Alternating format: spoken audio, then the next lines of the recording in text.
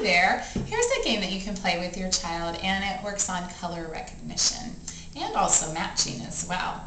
And you can use paint chips, so different colors of paint chips. And you could go to, any hardware store or Home Depot or something and just pick out different colors of paint chips. You guys can do that together.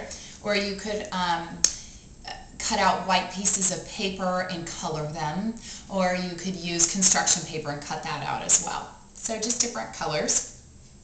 And then what you'll need are, let's see, I use these white bags. You can use any bags or baskets or bowls, something to put the paint chips into. So then attach a color to each bag. So some of these, like this one, is pink. And then this one is red, but then on the other side there is also another color. It's kind of a light blue color. So if you want to do something a little more challenging, then you can do the two-sided colors.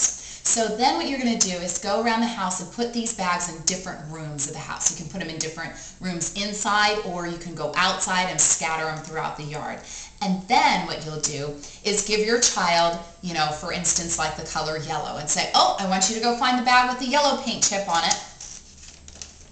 And then when you find it, I want you to put it in the bag.